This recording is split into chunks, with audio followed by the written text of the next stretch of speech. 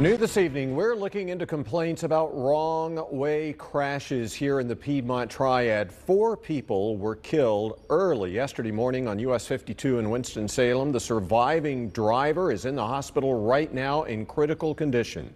Good evening. This is the Fox 8 5 o'clock news. I'm Neil McNeil. Fox 8's Madison Forsey's been looking into this today. She's live near the crash site. So Madison, what have you been able to learn today? We know that the crash happened between the 3rd Street Bridge, which I'm standing on right now, and the exit for 52 to 421. What we're still working to learn is which car is responsible for this crash, where they got on the highway going the wrong way, and just how long they were traveling in that direction. One thing, though, the images of this crash people in the Triad saw yesterday and today are sticking with them, and they're thinking not if this will happen to them, but when. Scenes like this. It's a head-on. With twisted metal, cars in pieces. I got a couple of tracks, KLS, CPMS and fire coming. And first responders searching through debris haunt drivers in the Triad. After the crash early Sunday morning along US 52, many of you reached out with concerns, wondering why these wrong-way crashes keep happening. We did some digging and learned, according to the North Carolina Department of Transportation, there were only 4 wrong-way crashes across Forsyth County last year. In 2021, the number drops to 2. The numbers in Forsyth are much lower than neighboring Guilford County, with 8 in 2022 and 10 in 2021.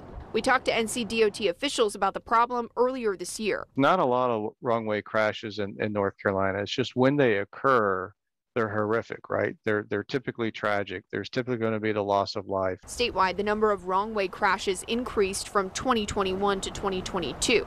In the same time, the number of fatalities doubled. It does seem to go through cycles where we have many kind of close together, and then there'll be a period of time that they're less frequent. Brian Mayhew with NCDOT says they're starting a statewide pilot program to study where and how often these crashes are happening. Based on what they find, they could try out new ways to alert other drivers someone is going the wrong way, like flashing lights or additional signage. I think that the signs and markings that we have now are reasonable.